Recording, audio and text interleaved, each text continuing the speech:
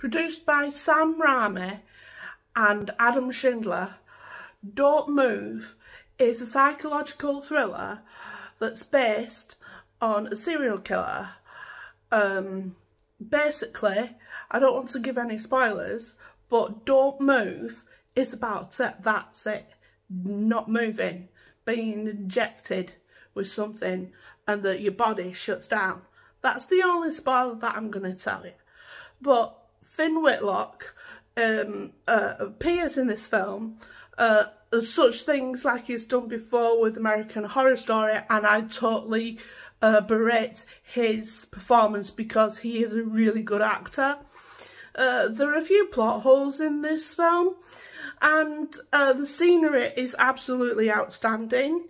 Yes, some of the reviews online have been a bit hit and miss. Some people have liked it, some people haven't. I thought this was a really edge-on-your-seat kind of tense thriller that some people will enjoy. So if you do like this type of films, go to watch Don't Move on Netflix right now.